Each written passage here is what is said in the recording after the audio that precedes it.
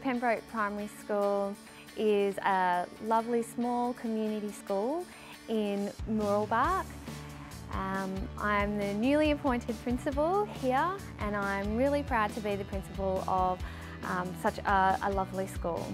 The grant from Mooroolbark Community Bank has enabled us to create a space that is not only a sanctuary for our families and for our students to be in, to build their skills in horticulture. It also recognises the wonderful diversity we have in our school community.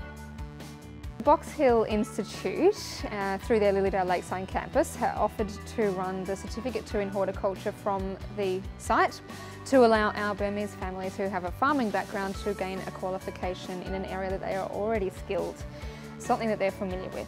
Now, when they came to us, they then produced a very lengthy list of requirements for our site in terms of tools that we would need to run some of the units, changes to the actual site such as building a greenhouse and creating bays for landscaping materials to be delivered at, potting benches and all of the equipment that we would need. And that's where Mooroolbark Community Bank came in funding the build of the greenhouse and a purchase of many of those tools and equipment. There's just so many benefits to this project, and when you feel so strongly and then suddenly you're presented with this massive amount of money that you need to raise to get it done, you can fall quite flat, but then you have somewhere like the Mooroolbark Community Bank get involved and make it possible.